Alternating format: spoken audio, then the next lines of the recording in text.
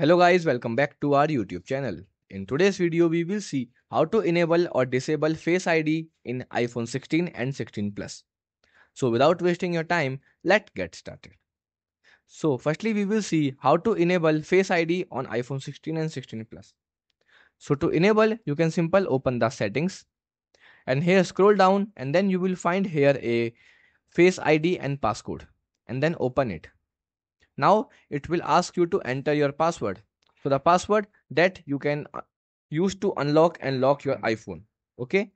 Then you can simply enter here.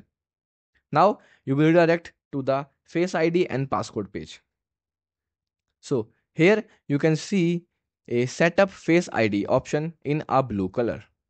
Then you can check this button and then click on Get Start. Now it will ask you to position your face according to the frame. Now move your head slowly to complete the circle. Okay. Then your Face ID will be set up.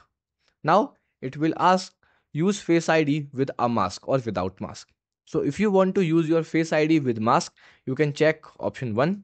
And if you want to don't use Face ID with a mask, you can simply check the option 2. Then your Face ID will be set up. Now your Face ID will be completely set up and enabled. So also you will see here your Face ID will be used for unlock iPhone, unlock iTunes and App Store, contactless payments, and password and autofill. Okay, so your Face ID will be used for these functions.